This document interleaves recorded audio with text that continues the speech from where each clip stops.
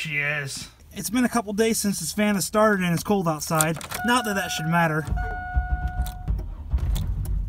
Uh-oh. Ah, there we go. -6. First priority was going to be to clean the van, but I think it's going to be to go get some fuel. All frozen up here. Wow. Fuel. Join? No, I don't want to join the club. Do you wonder if they put a TV there so that you end up watching it and that you forget that you're supposed to be watching the screen up here? So, moving forward with van life, never again. If you guys can imagine what it's like having all this stuff packed down inside the van and try to live in it at the same time. It was packed down so tight that I had a little cubby hole to get back to the bed. But towards the end of the trip, it was pretty bad. I had to take half the van out just so I could sleep at night.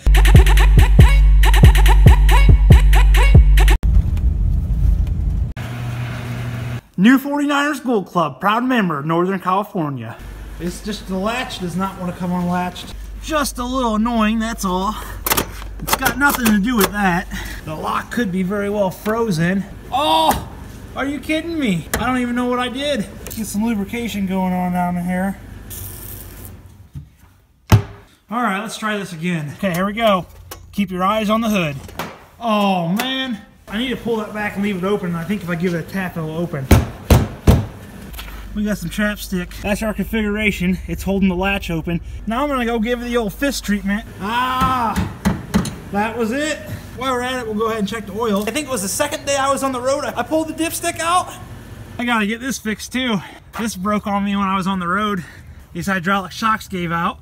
So I just used this paddle right here that came with my dredge raft. Get the bike out of here so I can get this thing clean today. You're out and you're in the wilderness and you need to start a fire. Since I put the swivel on here, the swivel seat, which some of you guys are wondering where I got this at Northern Tool and Supply. It's just a plate underneath here that mounts down to these brackets, and then it has a latch on here, and then the seat swivels. So this thing I haven't opened in a long time. It used to smell really bad, but I cleaned it out, and then I didn't open it back up because it still smelled a little bit. So I'm probably going to get knocked out here. Yeah, it smells a little bit. It's actually not too bad though. This is the CF50, I believe. Domatic makes it. Let's see if this thing still works. Yep. Huh? Well, I don't understand that. It should be turning on. It says it has low power. I didn't think my battery was that low. Oh, that's kind of odd. No, that's why. There we go. Anyway, I don't know why it matters, but I'm cranking it back up to 41 and I'm turning the power back off. But this thing works out great. I do recommend building a cover or putting a cover on it. Having a cover on it, whether you buy one or make one, is just going to help the power in the battery last a little bit longer, make the fridge a little bit more efficient so it's not turning on and off as much. Moving forward, I could probably go ahead and get another 50 amp hour battery just because there were plenty of days out there when this light right here is flashing like this light. It means that your battery is 100% full. See, this is a situation right now where I could be taking advantage of the extra charge and shoving it into another battery. And there were plenty of days out there where I was 100% full by noon, other than the times when I wasn't getting very good sunlight due to my camp spot. Moving forward, I'd like to get the isolator switch that hooks up to the battery or the alternator. That way when the van's running, it could be putting a charge to the battery for the times and the days where I'm not getting good sunlight. Well, if I'm driving the van, I could be topping off my battery that way. I probably will go ahead and get another 50 amp hour battery at some point, but I wouldn't be hesitant about heading back out on the road just the way that it is right now. I think having the isolator switch to hook up to the battery would be the biggest thing. Now, my ideal van would be a 3/4 ton 4x4. GMC, Chevy, Ford, but there is a reason that I went with the Astro van. 3/4 ton 4x4 van, I could definitely use. I could use the heavy duty suspension to haul my mining equipment around, and I could also use the full size cargo space. But you could spend anywhere from 25 to 45 plus grand getting a nice 4x4 3/4 ton van. And I'm sure you could probably find something cheaper out there. Most of the time though, you pay for what you get. In the future, I definitely see upgrading to a 4x4 3/4 ton van. I don't know what kind of model I'm going to buy yet. I really like the Ford E350s just because they have big bodies and they sit naturally high off the ground anyway, come in stock.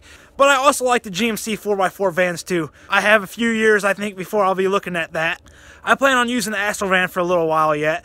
One, it's an all-wheel drive, and other than a few other minivan all-wheel drive vehicles, like I said, the 3/4 ton 4x4 vans are pretty expensive.